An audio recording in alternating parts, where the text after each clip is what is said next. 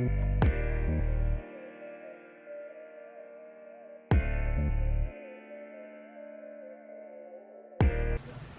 y'all, so I just got out of the shower.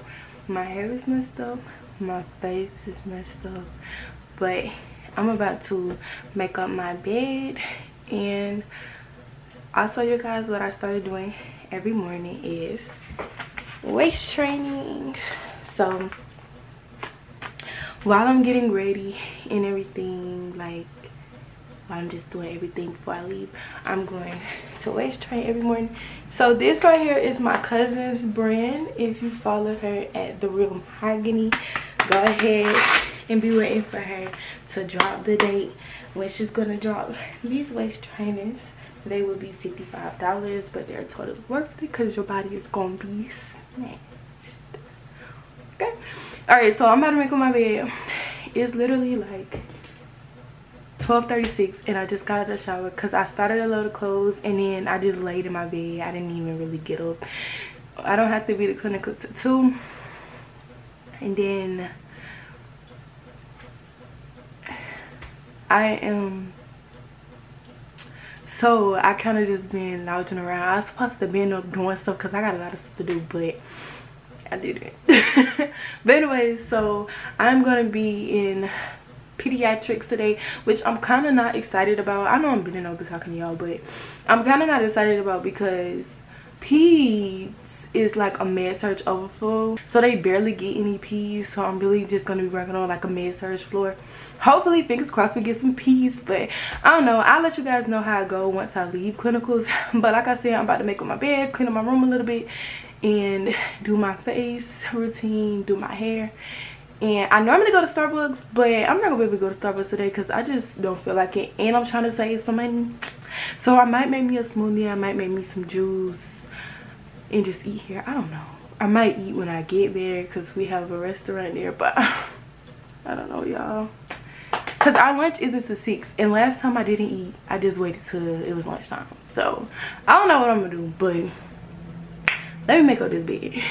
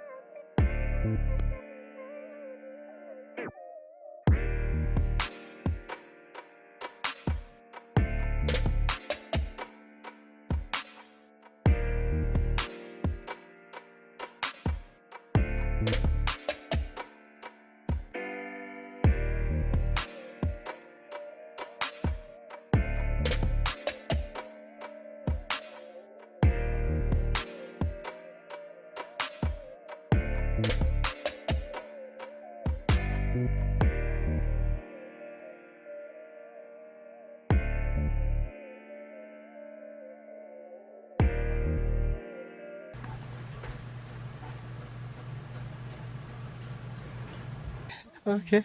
Y'all should always trying to off for a second because I'm about to put my clothes on. But did my bun come out of epic fail? Yes.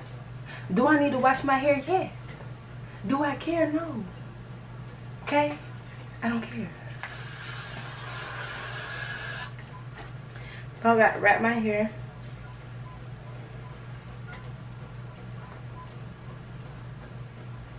And now we about to go. Hold on. Hello, wait. I need to put my castor oil.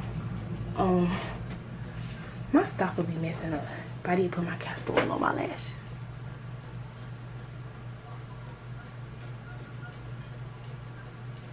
Y'all want long lashes, long brows, more edges?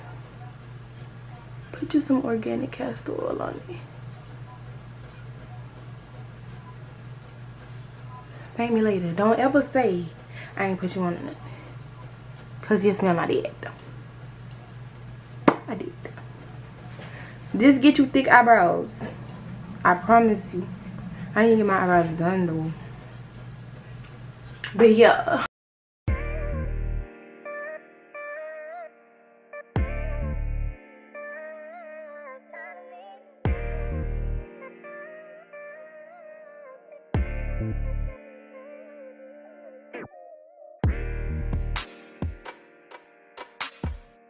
Alright, you guys, say hello to my Chanel. His name is Oreo. Oh my gosh, this is crooked. It's bothering me. But I'm about to spray him down because I have to spray him down with warm water every day. He doesn't like to burrow. So I be like burying him and he be coming right back up here. Y'all, this is where he love to hang out at. I don't know why. I don't know if it's not warm enough in there. I don't know what it is, but he stays cocoon like that. When he hungry, he come down. If he want to play for a little bit, he'll come down, drink a little bit of his water. But that's mostly where he go. So if y'all have any suggestions of how to get him to start burrowing, or is this normal? Like, I just want to know if this normal. But anyways, his name is Oreo. My man bought him for me. If your man ain't bought you a snail, if your man ain't buy you a snail, do your man really love you? I'm a mother. No drama. And right, Oreo. Y'all, I got an unhealthy snack choice. I got a donut. But I do got me some water. Babe, say hey. Hola, señorita.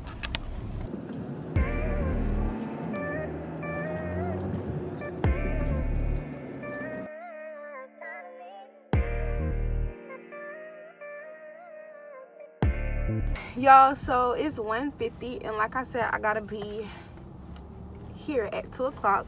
I gotta go all the way down to the basement, and I'm on the 5th floor. We have to park on the 5th floor, and I'm about to rush because I only have 10 minutes to get from the 5th floor of the parking deck to level 2 and then all the way down to the basement.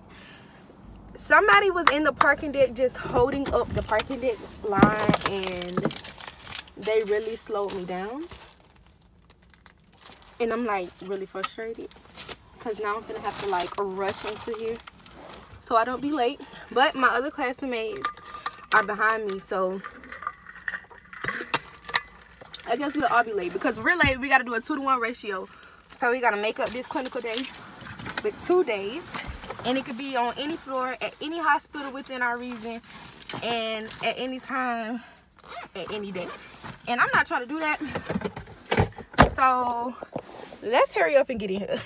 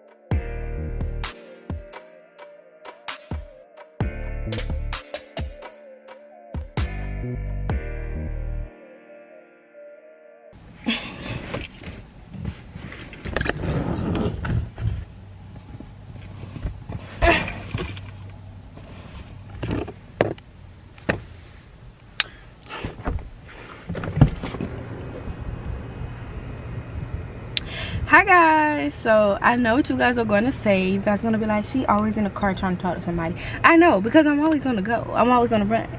But anyway, so I just wanted to come on here and oh, I got the hiccups. And close out my getting ready with me. Ugh. I hope this ain't bothering y'all. Oh, this sun is too bright. Whew. Y'all see me?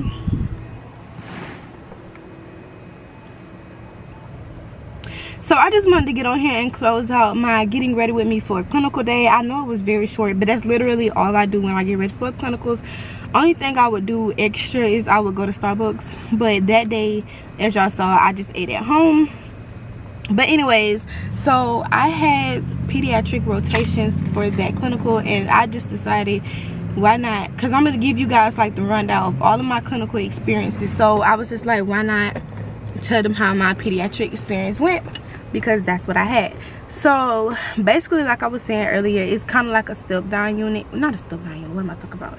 It's basically like an overflow unit. So you get a lot of med-surg patients, not just at my hospital, but at multiple hospitals. You get a lot of med-surg patients, as well as a lot of kids, but it's definitely going to be an overflow unit. So think about that when you want to go into peds. If you want to do strictly children, you're probably going to have to go to like a pediatric clinic, or you're going to probably have to go to like a doctor's office or something like that. But anyways, basically the same thing. But anyways, or like a pediatric ER. We have one of those as well, but we just didn't have our clinical rotations over there. But anyways, I personally did not like my peds rotation because, like I say, I really don't like med surg, and it's a lot of med surg patients on that floor. I didn't really get a lot of experience with peds, so I can't really give you guys like my full peds experience. I can, but and then it was really slow, so a lot of students just went, instead of doing their rotation, they went and did like COVID vaccines. So yeah, like it was really slow, really if you want to bounce back and forth from children to med surg, that's like, honestly, I'm sorry this is so crappy, but that's probably why I made it into this video. Well, that is why I made it into this video, because there's not really much to say about that floor. I really don't like it. I feel like if it was more children, then I would like it. I don't know. But the babies and the children that we did have, they were very fussy, because they're sick. They were very clingy to mom. We really didn't get to hold them as much, touch them. We only would go in there and mess with them with their assessments, because they really hated the doctor, the nurse, everything. So they would cry very alike. But it was some kids that were, because I had 2 peds rotations, and so it was some kids that didn't mind it, they didn't care, because they were older. But most of the babies and stuff, they really just want their parents. So you're really not going to get a lot of hands-on with babies. With the kids though, it depended on the child. Some of the children were very like, they wanted you to play with them, which was really fun. They would like to color with you. But then it was some kids that was very reserved and they just wanted to sleep.